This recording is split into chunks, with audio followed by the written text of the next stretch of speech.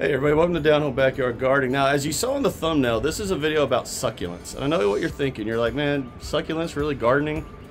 Do they go together? Well, they do because, well, they're a plant.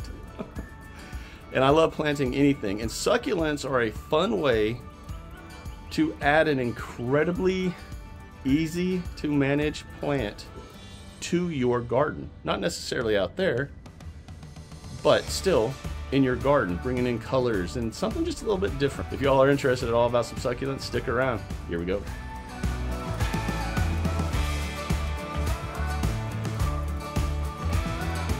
I have a reason for showing you these. Succulents are super easy to take care of. I know it doesn't look like it right now, but just hold on. These used to look completely different.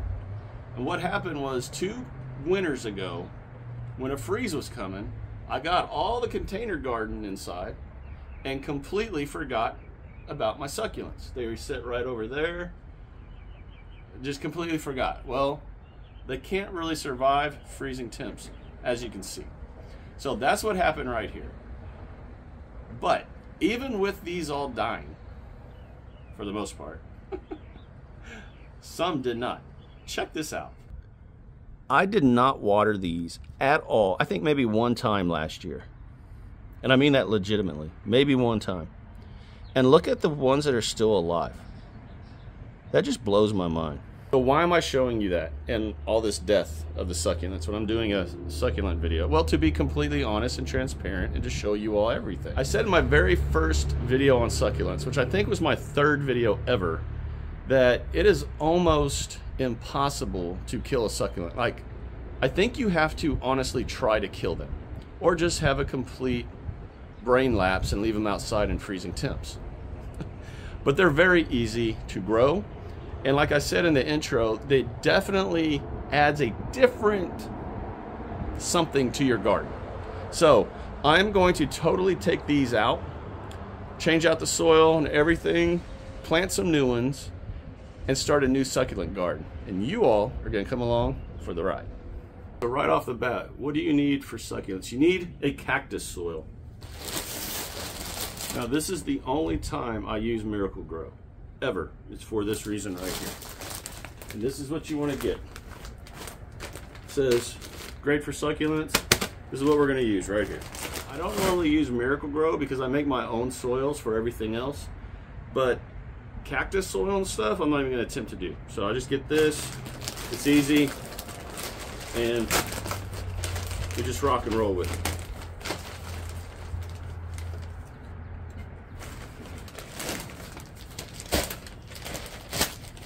Like that right there. And what's fun about succulents is there's so many different kinds of these types of plants. You've got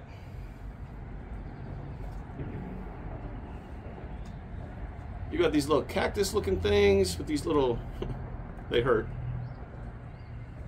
You got these little things. I mean, honestly, y'all, there are so many different types. And for me, it adds a different type of creativity to what I'm already doing by creating these little succulent gardens. It's fun to me. I really enjoy it. And you know, when you're done, you can come back over with the layers of different colored rocks or whatever and change the aesthetics of your succulent garden. For me, I keep it real basic, real simple, because you know, that's me, basic and simple. I also have aloe veras that I'm going to plant in something else, different pots for those. I'm not going to add those into the succulent garden, even though I could if I want to. I'm just not going to.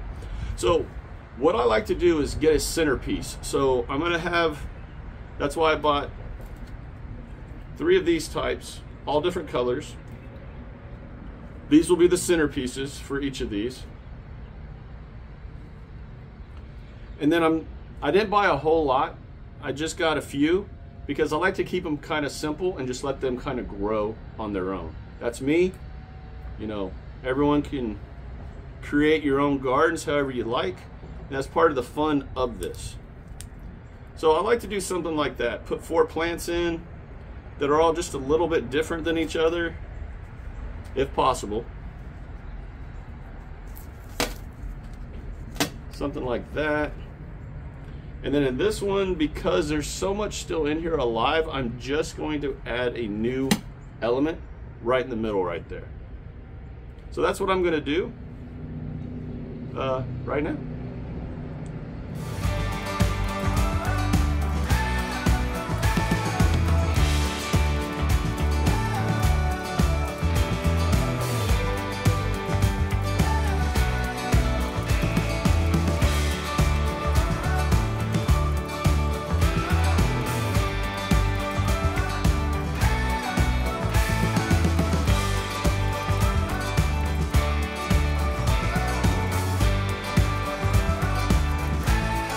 This one, see right there. Yeah, getting in too much of a hurry, aren't I? Okay, so for this one, since we still have so many in here that are still alive, I'm just going to cut out the old ones, or the dead ones, I mean, making sure not to kill the good ones.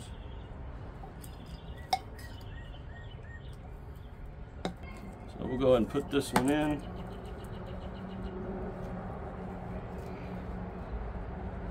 New soil, just to give this whole pot just an added boost of nutrients. Put that new soil in here. And just like that, we're done. It took me about 10 minutes to do this whole thing. Completely done. Last thing I need to do is just water these in one time, really good, just to get the soil nice and tight around those roots. And then it's like maybe once a month, honestly. I don't water these very often. And to be 1000% honest, when it's really, really hot here in the Houston area in July, August, September, I'll water twice a month. And they do just fine. So if you're looking for a project to do with your kiddo, something fun, something very low maintenance, think about a succulent garden. There is nothing at all wrong with getting a kiddo involved in gardening. In fact, I encourage everyone to get your kids involved in gardening. Whether it's flower gardening, vegetable gardening, succulent gardening, just gardening. Get them out from in front of those tablets and phones and all that. Get them outside, get dirt in their nails. Let them be a kid. All right, everybody, if y'all enjoyed this video, as always, share it, like it, subscribe to this channel if you've not done so already. If I earned your subscription, please click that button, hit that bell so you're always notified whenever I upload videos. And until next time, everyone, take care, God bless. Get a kid involved. Get a kid involved. I'll talk to y'all again real soon.